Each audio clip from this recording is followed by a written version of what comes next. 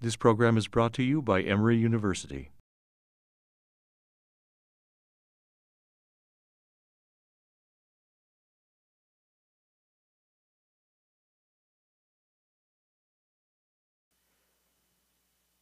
Welcome to our afternoon panel on privatized components of health law, medical practice, and health care. It was interesting for me to be invited to moderate this panel because only 3 years ago, the Thrower Symposium topic was the New Deal, from deregulation to re-regulation, and the panel, Building a More Responsive State, addressed in part the growing reach of government regulation in healthcare. The fact that only 3 years later, and paradoxically after the largest government healthcare reform effort in my lifetime, the Patient Protection and Affordable Care Act, or PPACA, the focus of this panel is privatization in healthcare.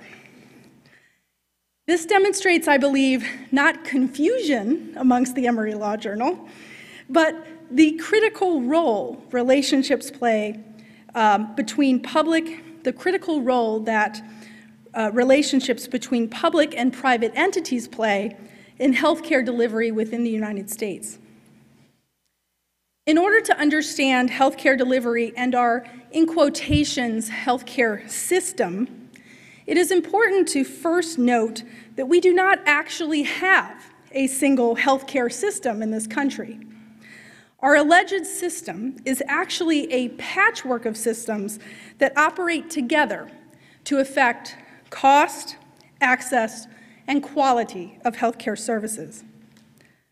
The primary actors of this patchwork of systems include both public and private regulators, institutions, payers, and providers.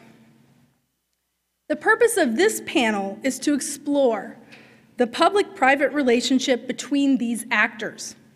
Specifically, the speakers will address two areas. First, governmental health functions contracted out to private parties. And second, the role of privatization in healthcare after PPACA, which was passed by Congress and signed into law by President Obama in 2010. Before I give you the specifics of what the panelists will discuss, I wanted to briefly tell you in general what PPACA does. This may be, in fact, the shortest summary ever provided. First, and this is by no means intended to be inclusive, it has a voluntary expansion of state Medicaid programs to cover the non-elderly adults 133% above the federal poverty level. It extends, second, the Children's Health Insurance Program, or CHIP program, through 2019. Third, it increases private health care insurance market requirements, and we'll talk a lot about those today, including eliminating pre-existing condition exclusion clauses, requiring plans to provide, quote, essential benefits, and eliminating annual caps for those benefits. Fourth, it requires state establishment of health benefits exchanges with premium and cost-sharing credits available for individuals 133 to 400% above the federal poverty level and to small businesses. Fifth, it establishes the individual mandate requiring individuals to purchase healthcare insurance. And last, it requires employers with more than 50 employees to offer coverage or pay a penalty, and employers with greater than 200 employees to automatically enroll their employees in insurance. So first, going back to the specifics of what the panelists will address, how government functions contracted out to private parties raises the question that the panelists will address: how has legal liability, specifically medical malpractice liability, affected contracts between public and private parties to provide medical services to public entities? With respect to the second set of issues, the role that privatization will play after PPACA, the panelists will largely discuss how this remains unclear, as it is uncertain whether public law can in fact harness private incentives and how the privatized components will function in actuality. To my immediate right, Professor William Sage will provide an overview of the public-private tensions in healthcare competition, community health, health information technology, and medical liability. Next to him is sitting John Clarici, who will focus on liability schemes the U.S. has employed, including the National Vaccine Injury Compensation Fund and the Public Readiness and Emergency Preparedness, or PrEP Act, and their bearing on private firms. Next to John is Professor Catherine Zeiler, who will discuss the continued, in quotations, privatization of healthcare insurance coverage and why, in fact, it actually is not so private, given current insurance structures and the problems that may arise from the public utility nature of the industry after PPACA. For example, the politicization of pricing, incentives to purchase more insurance than one needs, quote, off-the-book subsidies from low-risk to high-risk individuals, etc. By way of some biographical information for each of these speakers, Professor William Sage is a national authority on health law and policy and is Vice Provost for Health Affairs and James R. Dowdy Chair of Faculty Excellence at the University of Texas at Austin. Prior to that, he served as a professor at Columbia University and is currently a visiting professor at Yale Law School and is also taught at Harvard and Duke. Perhaps his most famous credential, however, is he has been a mentor to me. Professor Sage's scholarship focuses on healthcare reform, healthcare markets, patient safety, medical liability, healthcare information, and the ethics and regulation of health professionals. He's a member of a number of institutes, including the Institute of Medicine, the National Academy of Sciences, the Hastings Center on Bioethics, and is a recipient of a number of grants, including an Investigator Award in Health Policy Research. He has written over 125 articles or book chapters in the healthcare area.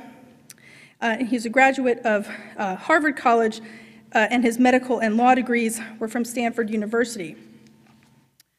John Clarici is the founding partner of Tiber Creek Partners, LLC, and a partner in the government contracts practice of McKenna, Long, and Aldrich.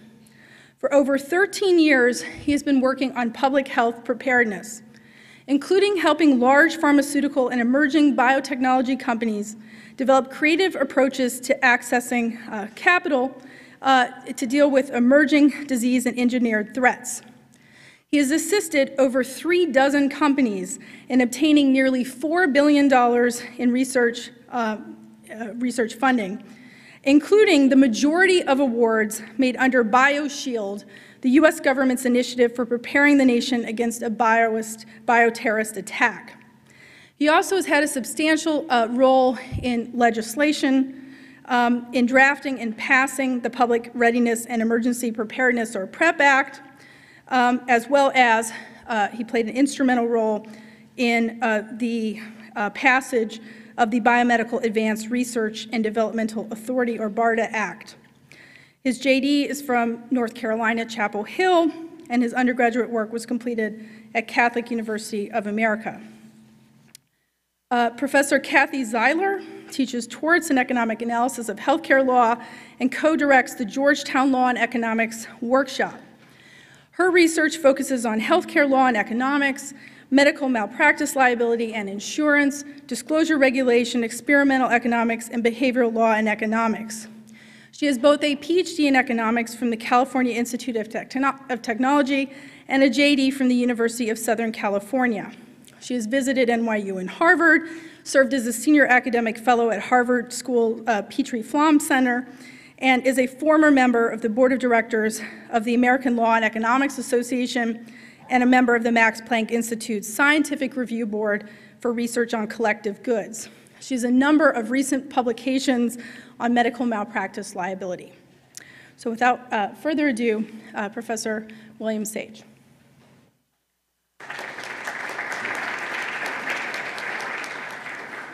Thanks, Ani. Hi, everybody. I'm very happy to be here. Extend my thanks to all the folks who've been thanked by all the other panelists. It was a great conversation this morning, and I actually learned a lot, and I also learned a lot about what the conference is about. So I took the opportunity this morning while I was listening to try to sketch out a number of ways in which I think the broad themes and some of the specific applications of privatization apply to the healthcare system. So the healthcare system in the United States is huge. We're talking $3 trillion a year. That may not surprise you, but what might surprise you is that if you account for all of the direct payments and the indirect subsidies, more than half of that is public money. Which means that comparing us to the so-called socialized medicine countries of Western Europe, we spend the same amount of public money as any of them spend per capita, and then we add an equivalent amount of private money and end up with an extremely expensive, and I would argue highly wasteful system, but a system that could best be described as a grudgingly public system of healthcare.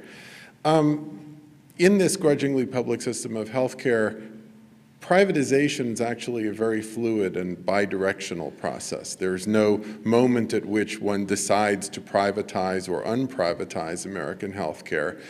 It keeps going back and forth in different ways and for different reasons. U.S. health law is actually kind of similar. It's a grudgingly public system of governance. And it errs substantially in terms of empowering professions, in terms of relying on self-regulatory rather than overtly regulatory processes. And in keeping with some work I've done previously, it's a governance framework that very much emphasizes the relational, looking at an individual patient, so denominated, and an individual physician, so denominated, and their relationship and the way the larger system bears on that relationship, rather than being kind of a regulatory collective exercise in governance. And I think that's extremely important to understanding these tensions between public and private and understanding some of the key challenges for the future. This is particularly good to talk about because in 2010, the country enacted what I'll shorthand as the Affordable Care Act. And the Affordable Care Act is a very ambitious piece of legislation, and it's ambitious because of something that is absolutely true and seldom noticed. It has three very major parts. The first part, which is pretty much everything that Professor Satz described, is about health insurance. The second part isn't about health insurance, it's about the delivery of healthcare services, doctors, hospitals, stuff like that. And the third part's not health insurance or healthcare services, it's actually about health, underlying health of individuals and of communities. And the extraordinary ambition of the Affordable Care Act is it tries to do something simultaneously in each of these domains that would be an improvement over current circumstances. Where does it fall short? It falls short because it actually, in doing all of these things, never truly asserts a collective interest in healthcare, the sort of collective interest you think would accompany a proudly public system rather than a grudgingly public system. So now let me just spend a little bit point of time, and I don't have enough to do this justice, but I'll highlight a few things within each of these three headings that encapsulate the public and private tensions. And again, it's fluid, it's bidirectional, it's not always a privatization story, but there's a lot of impulses involved. So first, let's talk about the notion of public health insurance in this country, which to our ears doesn't sound quite right. So why is so much of our health insurance nominally private, though very much publicly supported and constrained? Number one reason, fiscal politics. We have a healthcare system that runs from individuals to healthcare providers largely via private employers who provide health insurance as a fringe benefit of employment, and private insurance companies. Now, in upholding the Affordable Care Act against constitutional challenge, the Chief Justice wrote, this penalty for not buying private health insurance is a tax. and therefore is constitutionally valid. He didn't write, all the money flowing through these private health insurers is actually a tax. The whole mandate to buy health insurance is actually a tax. He didn't do that. Back in 1994, the Congressional Budget Office did that with the proposal that the Clinton administration offered, and the prospect of an instant $1 trillion increase in taxation and government spending was enough to kill the legislation. So we have a private healthcare system in part because of fiscal politics. We also have an uncomfortably private healthcare system because of concerns over insurability. This is Title I of the Affordable Care Act. In a really private health insurance system, if you're uninsurable, you don't get to participate. For a lot of reasons, our system's not comfortable with that, and in the Affordable Care Act, we finally placed sufficient restrictions on private health insurance underwriting such that that aspect of insurability no longer matters to access to health insurance in this country, public-private tension. Another time, curiously, we go to the private is actually to improve access. So back in the 1990s, there was a lot of experimentation with managed care, both in explicitly private and explicitly public insurance domains, and in the latter, both Medicare and Medicaid. Medicaid, of course, being for categories of indigent Americans. Why were so many poor people put into Medicaid managed care in the 1990s? You might think it was to save the government money. That actually is not true. It was done to give poor people access to a reliable source of care other than a hospital emergency room, because an insurance system could provide that, but individual physicians' offices accepting or not accepting Medicaid patients on a discretionary basis and locating themselves accordingly in a geographic sense would not. So there we went from the public Medicaid system to a private Medicaid managed care system for a totally different reason, actually to improve access to basic health care for the poor. Sometimes also in that era, why did we go from nominally public to nominally private? Well, we thought the private side would be able to ration care in ways that politically speaking, the public system, or legally speaking, the public system couldn't. They didn't ration care. It was interesting to see whether the rationing that they might be allowed to do would be done transparently, which is how it started, or secretly, which was how it ended. And why did it end in secret? It ended in secret because when they did it transparently, we didn't like it as the public, and we made our legislatures pass laws against doing it in public. And we went from public to private health insurance in the 1990s because we thought those private managed care companies would solve the problem of herding cats. And by cats, of course, I mean the medical profession. Trying to get physicians actually to change the way they practice medicine was not something a public system was capable of doing. So let's switch over a little bit from public insurance to sort of public health services. And that also doesn't sound right. You know, we don't think of the U.S. as public healthcare services. But indeed, we have these same sorts of tensions between public and private in many different domains. We like the idea of private healthcare systems, services, strangely enough, in part because we like the idea of charity. And we've created not-for-profit community institutions, largely hospitals, that have a charitable mission, and we've reinforced what we perceived as the charitable ethical impulses of the medical profession. And we've invested very heavily in this private system, only to find that sometimes our private non-for-profit hospitals don't really do that much charity, or even when they do, what they mainly represent, writ large, is a systematic collective provision of resources to private physicians, who can go at no cost to themselves and avail themselves for patient benefit of these hospital staff, hospital facility, hospital equipment, and use those. But the impulse there between public and private was compromised in this notion of charitable private but not for profit. We go in healthcare services, obviously, towards the private because we think it reinforces professionalism, both the professional expertise and the professional ethics that a directly governmental system would not. And we do this beyond individual professionals. We do this to the level of how we govern even our very large institutions, which are governed through largely self-regulatory accreditation mechanisms that are really not ultimately a function of government explicitly, but are a function of the aggregate of many of the professions and health facilities that they themselves control.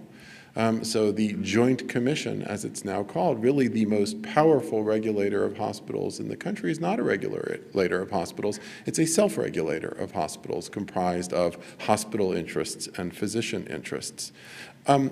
You might think for healthcare services that we keep things private because private healthcare is more competitive.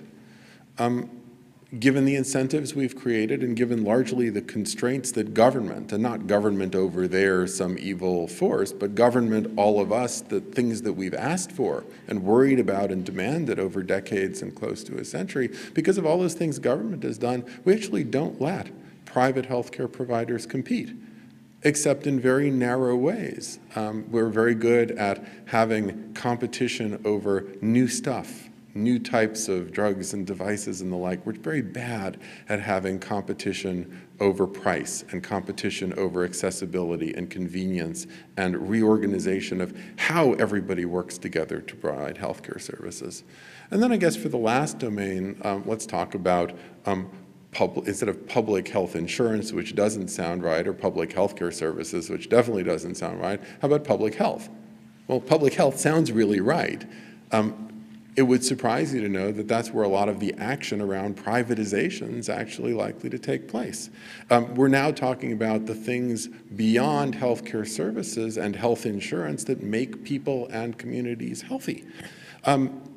One issue that's gone to the private side is that our healthcare system is very short-term and highly fragmented. And so we somehow think that by defragmenting, by empowering large integrated systems, certain versions perhaps of accountable care organizations to serve broad communities, that they will be able to combine the very technical familiar healthcare with something closer to community health and do it with a long-term view that traditional insurance companies who sell annually and people change policies don't have, and for some reason government, which should have the long-term view, doesn't have either. But we think that perhaps by empowering these private organizations to establish networks and communities, that they will actually invest in the long-term health of the people. So it's a privatized public health function.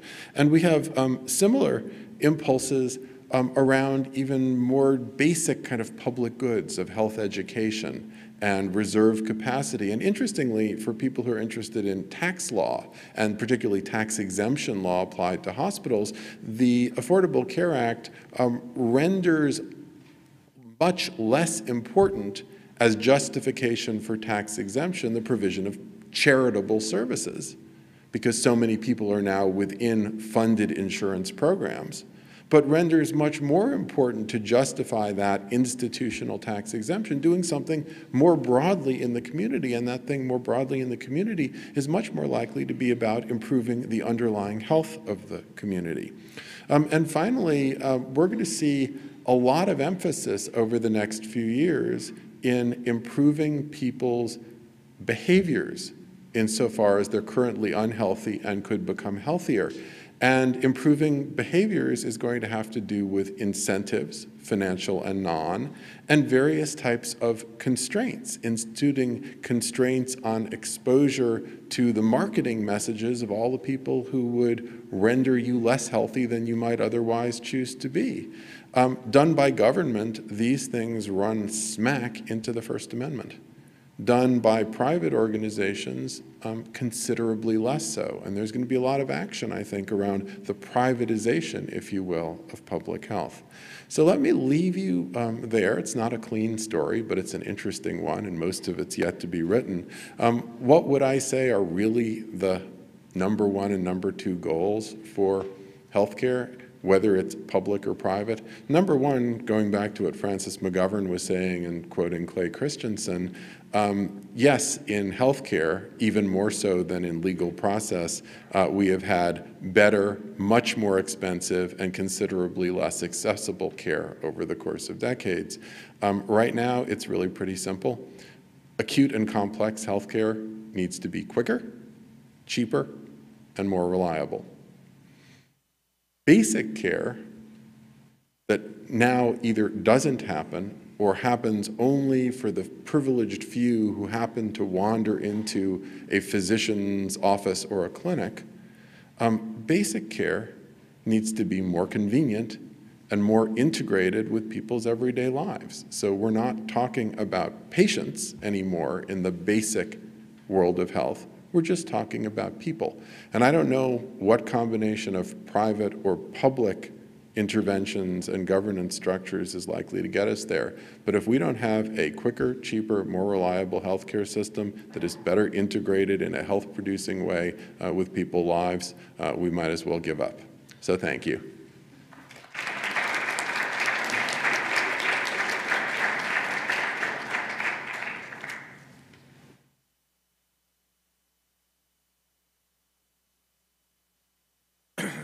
Good afternoon, and thank you very much to the organizers for the invitation, and it's an honor to be here, particularly among these wonderful speakers and in the audience. I'm going to take a different tack from, I think, what you've heard thus far and do more of a case study than a specific lecture or thought piece about what could happen. And there's a couple of things that are unusual about the story that I'm going to describe, and one that jumps out of the box is that the issue that I'm going to describe is one where the government ceded, willingly, encouragingly, a function of essentially public health and national security to industry based on a recognition that the government itself knew that it could not do it effectively, efficiently, and in a timely manner in the way that the private sector could. Now, as Dan Gordon's in the audience, that happens all the time with outsourcing and different various mechanisms. But what's really unusual in this case is it's something that the government does every day, and it's a portion of healthcare. It is a business that they're already in, yet this particular point they carved out. And what I'm going to describe, and it was mentioned a little bit in my my biography that was said, is what happened after the anthrax attacks. And the need of the federal government to respond to the anthrax attacks and create an incentive to encourage the private sector to respond and make treatments and therapeutics for diseases that we knew about but hadn't had the pleasure of experiencing, and diseases we don't know about. And SARS is a perfect example of things that are going to happen, whether the terrorists do it or not, that we need to be prepared for. So if you think right after 9/11 and October of that year when the anthrax attacks happened, and think about the lines of people looking for anthrax vaccine, looking for ciprofloxacin, and the government's response to it, poor at first in terms of not even knowing the source of the attacks, or that it was a terrorist attack, the source of the disease, but then also understanding what it did in response. And the first foray that the government, the royal government, took into addressing this issue actually came from Congress. It was not the administration that led on this issue. It was Senator Joe Lieberman and Senator Orrin Hatch introduced a piece of legislation in March of 2002 with the objective of creating a biodefense industry, of creating an incentive for companies, pharmaceuticals and biotechs, to get into a business where the government's their customer and they're making drugs and vaccines for diseases that either don't exist, like smallpox, or that we don't want to ever use. And how do you do that? What are the incentive mechanisms?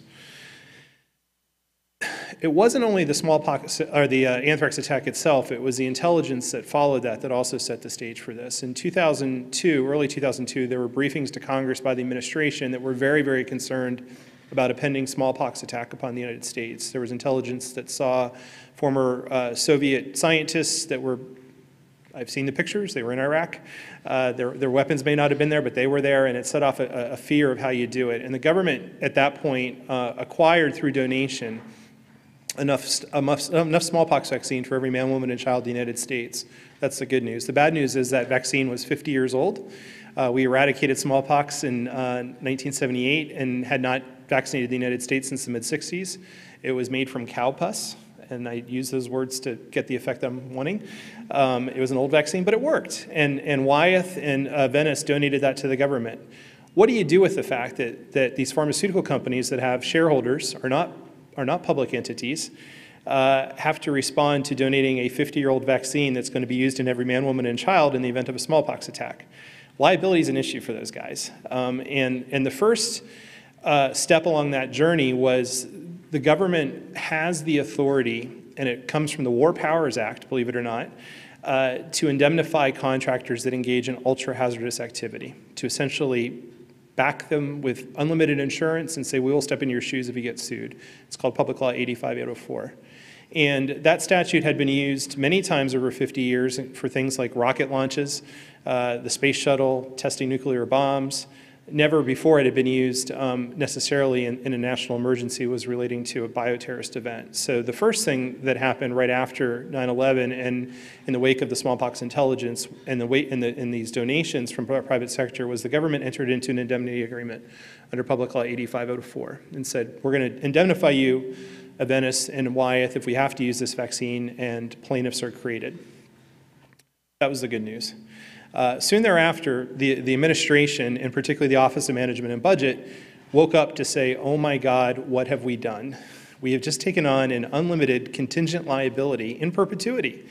And this is not the only time they used it. They also used it for anthrax sensors, they used it for devices, everything else was being deployed. And Mitch Daniels, who was then the director of OMB, woke up, I imagine, screaming in his sleep, saying, what have we done? And he sent out an edict and said, never again. Stop using 85804. We can't take on this contingent liability. It'll bankrupt the country 5 times over. What are we supposed to do? At the same time, I mentioned Senator Lieberman and Senator Hatch are encouraging industry to enter this business, creating incentives, putting out a $10 billion fund to get people into the business. So you're putting a carrot out here, but you're not addressing what the obstacle is to success. And the issue of liability and how Congress could deal with it became to the forefront. Now, the issue of vaccine liability is not new. The Vaccine for Children's program, which is administered right down the street at the CDC, has been in existence for many years, and Judge Kaczynski sat on the Court of Claims and knows vaccine injury claims and in the course that takes. That is a way that the government has dealt with vaccine injury, but it's done it through a public-private partnership where the companies pay into a fund that will compensate victims. In return for that, liability is capped. If they choose that route of administration. They can still go to the courts, the traditional courts, but if they go through the compensation scheme, liability is capped. Why does that not work in the area of bioterrorism? It doesn't work for a couple reasons. It's not so much the vaccine liability, because proving that these companies did negligence is a relatively hard standard, and there's been lots of claims around autism and other places where injuries have been claimed. It's a very high standard to meet. But the lawsuits themselves, if every man, woman, and child has a cause of action against a pharmaceutical company, simply filing a summary judgment motion would bankrupt those companies if they had to do it in every court in the country and against it. So the idea of a compensation scheme based upon the Vaccine for Children's program or other mechanisms really didn't work. And it also had been tried in the 70s when there was a swine flu epidemic and did not work particularly well then either. So that was not an option. So what industry was then left with in 2002, 2003 timeframe is a choice. Do we make Mitch Daniels' worst nightmare and have the United States become an ultra-insurer of every liability, or do we do tort reform? Remember who was president in 2002. Remember where he came from. Texas is still today the leading tort reform state, and certainly President Bush, Governor Bush were the main proponents of tort reform. This led to a very interesting split in the industry. And the industry wanted indemnity for obvious reasons. The general counsels of the large companies wanted indemnity. They didn't want to have to defend these cases. They didn't believe that tort reform could be passed federally. They didn't believe that it could be passed in a way that was solid enough that would actually protect them from claims. They didn't believe that Congress wouldn't repeal it when there was a change of administrations and the Democrats took over and had a chance to. They didn't believe any of that. The only problem with that is indemnity with a Republican president, a Republican Senate, and a Republican House and a Republican Senate for partial of the time was a non-starter, and the White House made that very clear. They were not about to sign up to insuring pharmaceutical companies. And also the politics of that don't sound particularly interesting either. What ultimately came about is Project BioShield passed in 2004, and that created the carrot, $5.6 billion to create vaccines, therapeutics, diagnostics to treat and detect bioterrorism. The liability protections did not pass. About the same time, the country began preparing for what was observed as a potential influenza pandemic out of Southeast Asia, H5N1. And if the 9 deaths from anthrax in 2001 caused the country to grind to a halt, an event similar to what occurred in 1918 when a flu pandemic hit the world and hit the United States motivated the government to do something because there was a tremendous fear that such a pandemic could hit. Again, this is Mother Nature. This isn't the bad guys. There's only so much we can do about this. The issue of liability was identical. You had the flu manufacturing capability solely in the hands of industry. That's relatively new. States used to make vaccines. State public health officials used to make vaccines. In fact, in some states, they still do. That was all privatized during the course of the 60s, 70s, 80s, and all the way to the 90s. The state of Michigan privatized their company that made anthrax vaccine for the country in 1997, just a few years before 9/11. So no longer was the vaccine manufacturing capability in the hands of the government. The government also contemplated creating what was called a government-owned contractor-run facility, a GOCO, and looked at how that would work and how the government can make these critical countermeasures on its own dime. And they reviewed that, and that didn't work either, particularly in a president that was very much focused on the private sector and not wanting to impede industry. What ultimately came out was the PrEP Act. And the PrEP Act was both a political firestorm. If you actually look on Wikipedia, it's described as the highly controversial PrEP Act. And if you read the law, and I'm going to read you a provision of it in a second, you'll see that it is, in my view, the most far-reaching tort reform passed not only at the state level, but also at the federal level, given the breadth of its protections. And it came about because of an opportunity in time where the government asked the private sector to do something that was really a government function and chose not to do it. Sounds familiar with some of the things we're talking about here today. But in return for that, the government passed a statute that said, we're going to immunize you, pharmaceutical companies. And I'm going to read this directly. For any claim or loss that has a causal relationship with the administration or use of a medical countermeasure, including causal relationship with, get ready, the design, the development, clinical testing, investigation, manufacturing, labeling, distribution, formulation, packaging, marketing, promotion, sale, purchase, donation, dispensing, prescribing, administration, licensing, or use of such countermeasure. I challenge anyone in the room to find the hole in that. Because some of us sat in a room with a whiteboard and thought of every possible thing that could happen in the supply chain and said, how can we take out that liability and remove it? And that's what got embedded in the PrEP Act. The other aspect of the PrEP Act, which is extraordinary, is it creates a single cause of action. So if these things are used and there are injuries, a single cause of action will be created. It'll be vested in a single court, the District of Columbia. There'll be a 3-judge panel impaneled to hear this. The bar for negligence has been raised, where you have to establish wrongful purpose or intentional acts in order to even bring the case. You can't claim essential negligence. And it specifically says that the law shall not be construed to entertain basic negligence as a claim. If you succeed in bringing the case, you get no punitive damages. You get only compensatory damages. So you've just taken the incentive out from the trial bar to ever bring that case because they only get a third of the ruling.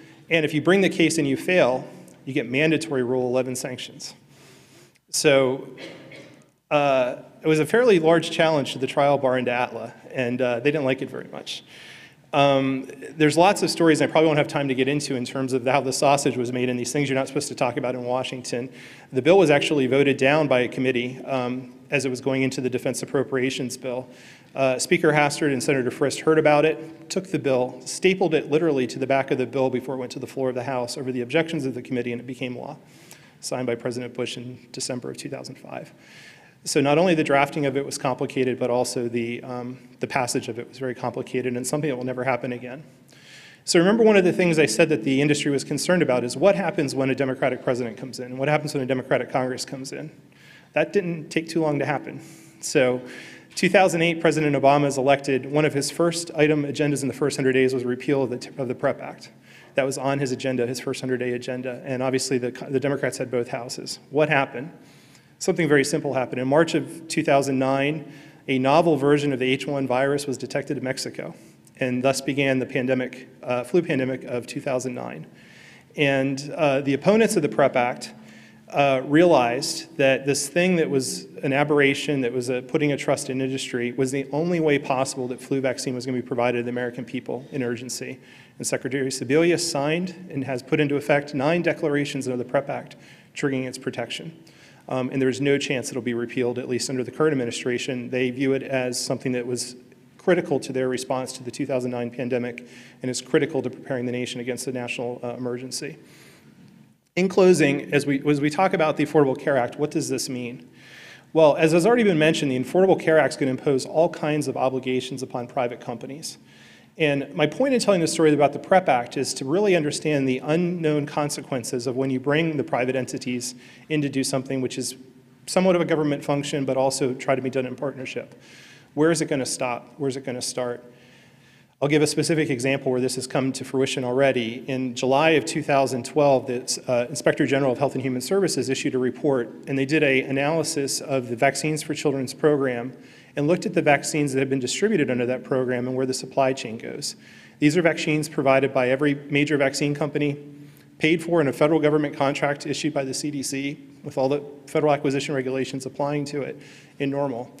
And the distribution is handled by a very responsible company, another Atlanta-based company, McKesson. So everything was done right. Even with that, the IG found that 20% of the vaccines administered to children under this program have fallen out of spec, which means that they are either too hot or too cold, and the viability of those vaccines are questioned. They're essentially giving adulterated product to children, and that program is specifically funded by Medicaid. This is an example of what if the consequences are. What are the consequences to the Vaccine Injury Compensation Fund that was set up? What are the consequences to the litigation path through the Court of Claims to challenge vaccine injury? Is vaccine injury including, today it was announced that pertussis, whooping cough, may be traced back to a novel version of the bug causing it. Other people speculate it's because the whooping cough vaccine that's being administered is ineffective because it's falling out of cold chain, pertussis. What is the liability to the federal government? What is the liability to the manufacturers in this public-private partnership? And does another PrEP Act have to happen to address that? As we look forward to the implementation of the Affordable Care Act, all of these issues are going to have to be confronted with the shifted role of the public-private partnership between industry and government, and how do you manage these unknown liability challenges. My example of the PrEP Act says how you can do it in the face of an emergency, where you have the political weight on your side.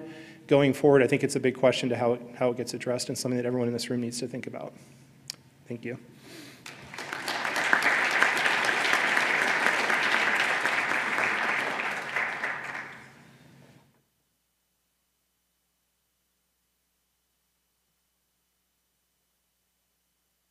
Thank you very much. I want to start by congratulating the journal staff and board for picking a really timely and interesting topic and assembling such an esteemed group of panelists. I'm really honored to be among them, and I want to thank you very much for the invitation to come and talk to you about what I've been thinking about lately. And thanks to, of course, to the Thrower family. I think it's hard when you're outside of academia to get a sense of the benefits of these kinds of conferences. This kind of conference where we come together for one day, there are a number of speakers and people thinking about the same sorts of issues, can have huge impacts on the research that's done in these areas. And so these conferences are hugely important for us as researchers to get together and talk to each other about what sorts of ideas we're thinking about and how, and to cross-pollinate, to think about how issues in charter schools can impact issues in privatization of prisons. So, I think the money the Thrower family is spending is absolutely worth spending. So my comments are unrelated to liability, even though that's one of my main areas of research.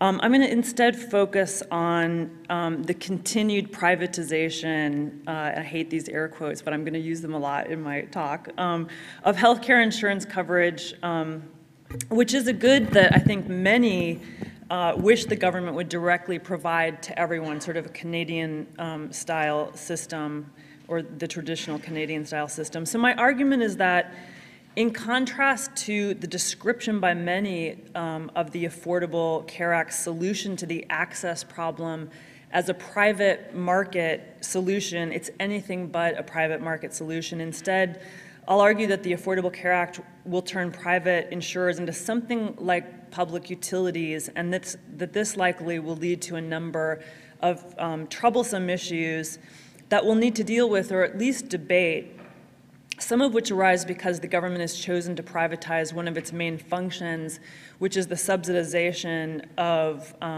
health care for consumers with high expected costs who might not be able to afford insurance and health care. So during my talk, I'm going to lay out the basic contours of what a private market would look like. And of course, given all of the market imperfections of private insurance markets, we can't leave them completely private, so we have to do some kind of regulation. I'm going to call it smart regulation. So I'm going to try to sketch out what a smartly regulated private insurance market might look like. And then I'm going to talk about the ways in which the Affordable Care Act deviates from that baseline. And I'll finish with issues that might arise when the government tries to use private markets to achieve government functions. So I'm going to talk a lot about the unintended consequences that were mentioned before. So I'm going to start with the assumption that our goal is to ensure access to care, control costs, and optimize the quality of care. So that triad, I think I learned first from Bill Sage, who I'm proud to say is one of my mentors as well. I think he's had a major impact on everybody who's working in health law today. So let me start by sketching out what the private market might, for health insurance might look like. So one, insurers would be able to decide with whom to contract. They could sell to anyone regardless of the consumer's state of residency. They could decide how much to charge for insurance. They would be allowed to gather information about expected losses and set prices according to expected losses in a way that's similar to how prices are set in other sorts of insurance markets like auto insurance. They could decide all the terms of the contract and offer a variety of different contract types according to demand in the market. So different individuals would demand different types of plans with different types of coverage. And they would be able to offer these, and they would be able to keep all the profits they earn. Consumers would be able to find a contract that includes only the type of coverage they desire. They would be allowed to pool themselves with like risks, so low-risk folks would be able to pool themselves with other low-risk folks, and the high-risk folks would pool themselves together. We would be able to go without insurance if we chose to, and we'd be able to shop for insurance in a robust private market that's not put at a disadvantage by distortionary tax breaks for the purchase of insurance through employers. So scrap employer-sponsored insurance, scrap the tax break for purchase of insurance. Now, what's the role of the government here? So the government could step in to regulate with an effort toward correcting market imperfections. So the government could resolve contract breach claims. So if an insurer promised something that wasn't delivered, the government could step in to address the breach claim. The government could be helpful in applying antitrust regulations to reduce market power at all levels, at the insurance company level, at the provider level. They might regulate to ensure the solvency of insurers, to provide direct subsidies to those who cannot afford insurance and health care, to correct for positive externalities. So this is something we might think of as a market imperfection. So there are certainly some of us whose happiness depends upon the access, the level of access that people have to the healthcare system. So to the extent that the government has any role at all in addressing these sorts of positive externalities, the government would directly subsidize the cost of insurance, the price, the purchase of insurance, and also the purchase of care. So we would not need rules to force hospitals to treat in emergency situations, but we might need a way to monitor to prevent fraud and abuse.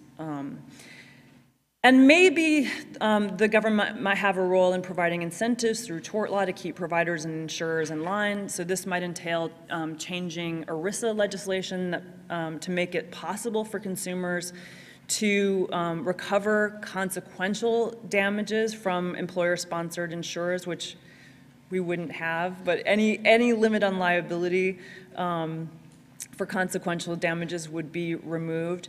And this might entail changing the standard of care for medical malpractice generally, from custom, which it is now, to another standard that might better align the interests of patients and providers, which is one of the goals of medical malpractice liability.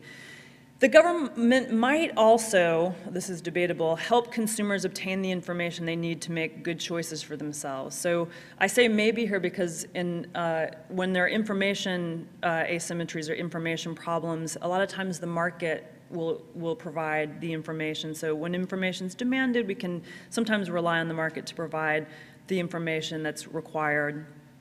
So for example, one feature of insurance contracts that's important for consumers to understand is the methods that insurers use to pay providers. Okay, so that's what some features of a smartly regulated insurance market look like.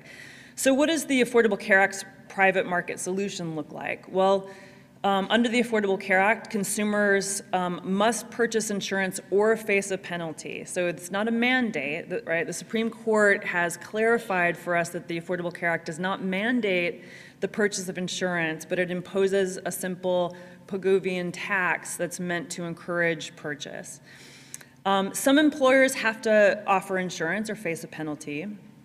And we're left with the distorting tax benefits that encourage the purchase of insurance through our employers. Insurers cannot turn anyone away, and all costs must be covered, even known costs, so pre-existing conditions. So insurance companies now are not just insurance companies, they also cover costs that are known, right? That there's no risk at all, they're just known costs. All policies sold must comply with essential benefit standards and cost-sharing restrictions, so the contracts have to look a particular way and offer particular kinds of benefits. There are incentives to form what are called accountable care organizations, which some believe might consolidate the market power of, consolidate the provider market, which will lead to the standard problems we get from market power. In fact, a new empirical study just came out, one of the first, showing that prices are in fact higher in markets with early affordable accountable care organization penetration. Insurers must refund excessive profits to consumers. So insurers have to face downside risk but cannot enjoy upside risk. Prices will be heavily scrutinized and regulated, so insurers must pool the risk of all employees in all plans except grandfathered plans, so some get out. So the implication here is that insurers are not allowed to price based on risk, the expected loss of each individual. Prices are allowed to vary only for variation in family composition, geography, actuarial value of the benefits. So if the policy looks different, the price can be different. Age and tobacco use, up to a certain extent, and insurers who are selling in the individual market who are able to attract lower than average risks will be forced to make payments to insurers who end up with the higher than average risks. Okay, so I think that's been an under publicized feature of this act. And then there are some things that seem better in line with government function. So there are premium credits and cost-sharing subsidies for those who are deemed unable to afford insurance. So we have direct subsidies. And also, the governments are going to, at least some of them, are going to organize health insurance exchanges, which will aid consumers in choosing plans that best fit their needs. So in terms of providing information to consumers and helping them shop for plans, this is a good feature of the Affordable Care Act. But the plans that will be sold through the exchanges will be heavily regulated along the dimensions of price, profits, benefits, et cetera. And private insurers will have to compete with a public plan option. We heard Sasha talking about the benefits of these. I think one of the things we have to consider when we're thinking about a public entity competing with private enterprise is that if the government is backing you up you can operate at a loss for many, many years, right? See the Postal Service or Amtrak. Private entities cannot do this. They are going to drop out of the market. So that puts private entities at a really strong disadvantage in terms of competing with a sort of an entity that has an endless supply of funds. So I want to talk with my last few remaining minutes about the potential problems that might arise from the transformation of private insurance into what I'm terming public utility. The first is the politicization of prices.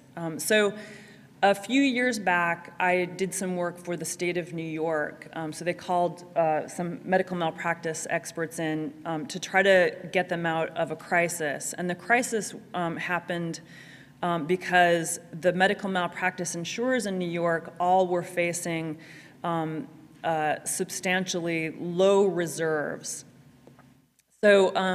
So they were worried about solvency. And we started talking about, what was going on, how might this have happened. So in order to solve a problem, you have to figure out, I think, what caused it.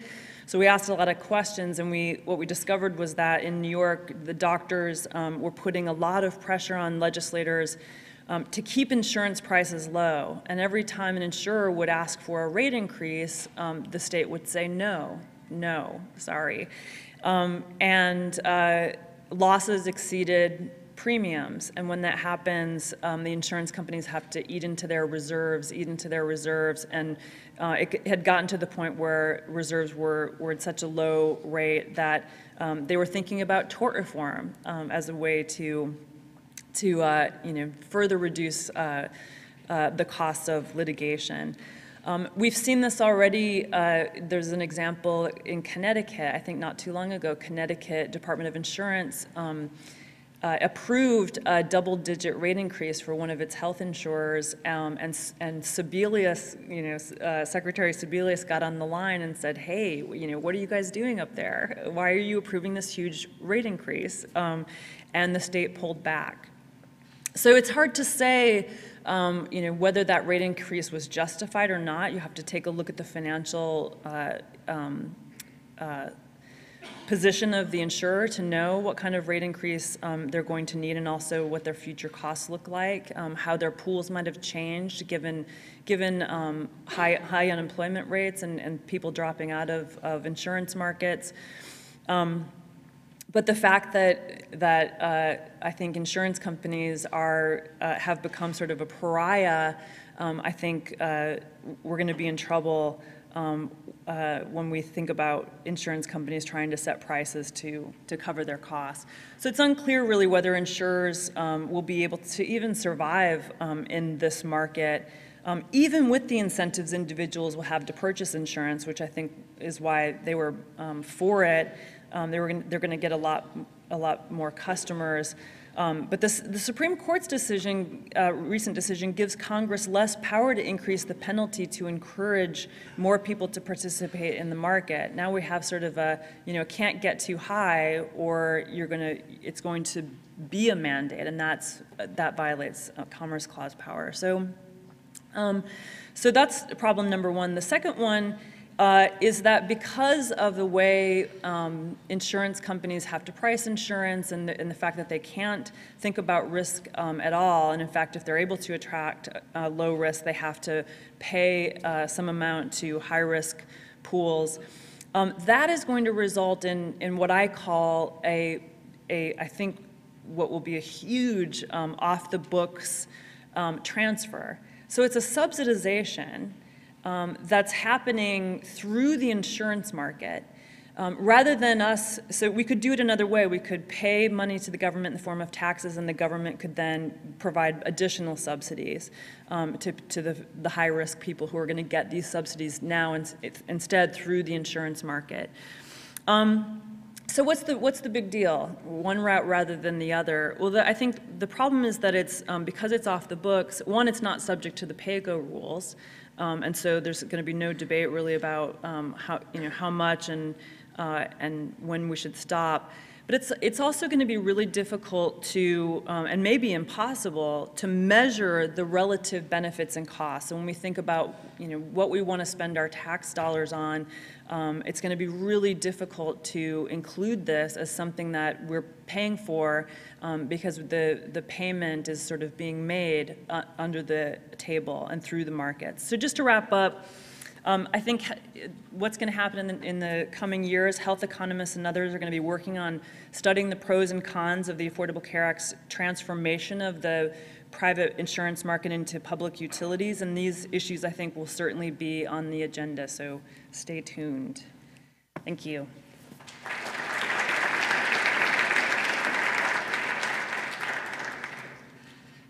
Okay, I'd like to give the panelists an opportunity to respond to each other, if they would like, first, before we open the floor up for questions. Okay, we'd love to hear from you then.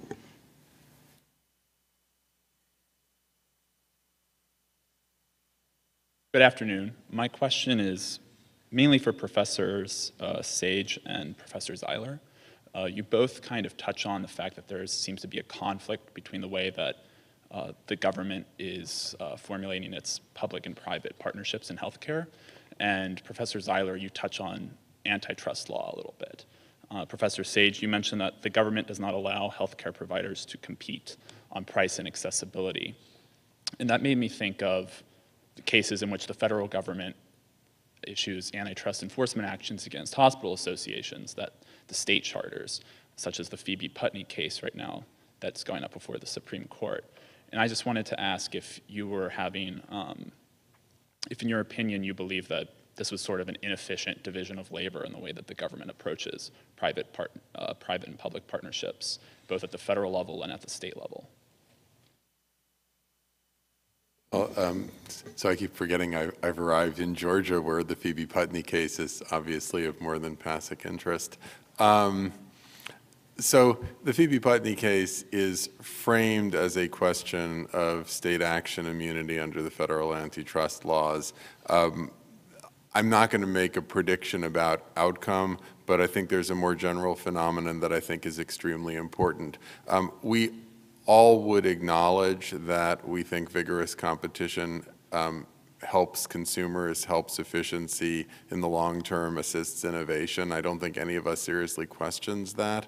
But American antitrust law applied to healthcare tends to make certain assumptions about the existing market structure and the dimensions along which competition currently occurs as being the result of largely private competitive processes and therefore good, rather than is the fact in healthcare being the product of a whole lot of regulation, self-regulation, and tradition taking place over a century or more. And the Phoebe Putney case is unfortunate in some sense because it's going to render a judgment on a specific principle of antitrust interpretation, which says that if a state clearly articulates and actively supervises a substitute for competition, the federal antitrust laws won't stand in the way. What the Phoebe Putney case is not about is what I think is far more important, is how do the federal antitrust laws deal with the fact that the background environment is highly distorted through regulation. Yeah, I agree with that. I mean, I think the bigger questions really have to do with, you know, how do we do antitrust in this highly regulated and more highly regulated industry? One thing that I don't know enough about this particular case to say much about it, but one area where we need more regulation rather than less, I think, is in antitrust and health insurance at the state level. So there are federal exemptions to antitrust for health entities, and you know, I think those need to be scrapped, and I think you know, we can't rely on state law to get us there. If you look at the levels of concentration in health insurance companies across states, it's there, the concentration levels are much higher than any level that would trigger some sort of investigation. And so we need to fix that. We need to fix that. And so I think we need to be more rigorous in this area rather than less. And another thing that has to happen, which I think is the hardest piece of this puzzle, is that we need to fund the agencies that do that kind of work. So I think one of the reasons why state regulation of antitrust is not working very well is just that there's so many needs of states at this point and so little revenue that it's hard to make it a priority. And then there's special interest pushback, which makes it difficult. So I think going forward, antitrust is going to be, with the the accountable care organizations also coming in, we're going to have to think about how that's going to impact market power and how to deal with the issues that I think are coming down the pipeline along those fronts. Let me just add one thing about health insurance, and I've sort of reached a point in my career in health law and policy where I like to be simple and blunt, so forgive me. Health insurance today is at a point of severe identity crisis bordering on the existential. I think of health insurance as, health insurers today are kind of like AT&T after it got stripped of the baby bells and the parts of telephones that people actually used. And health insurers don't really know what they are or want to become. They don't do a whole lot of insurance right now in the sense of risk bearing.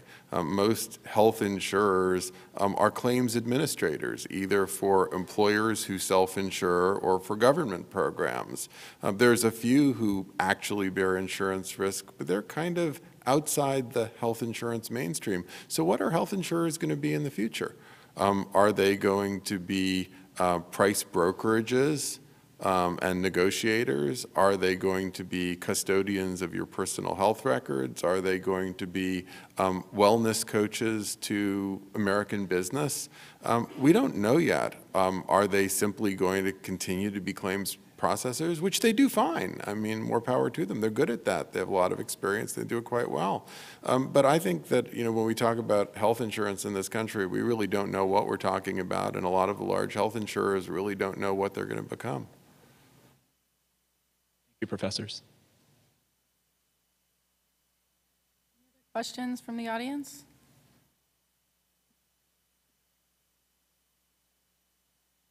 I had one question for the panelists, getting back to this idea about the inability of the government to bargain in a number of contexts.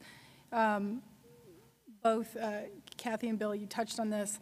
I'm wondering what you think the implications will be of the inability of the federal government to bargain with respect to pharmaceutical pricing. And the implementation, as it would affect the implementation of PPACA. I've been wrong on this one. I mean, this is interesting. I mean, I think overall my predictive track record is pretty good. I was totally wrong on this. I figured in the 2008 election cycle, there would be bipartisan agreement that some level of administered pricing was appropriate for pharmaceuticals, and it didn't happen.